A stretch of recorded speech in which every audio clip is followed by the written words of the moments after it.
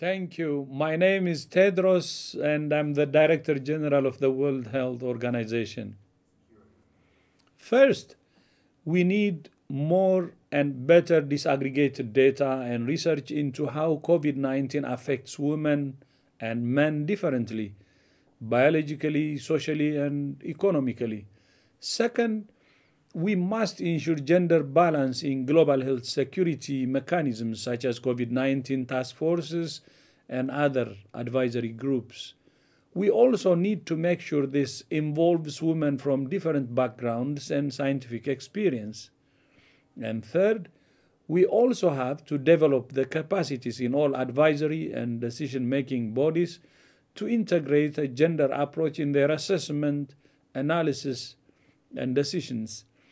Ultimately, we cannot achieve a healthier and safer world unless it's also a more equal world.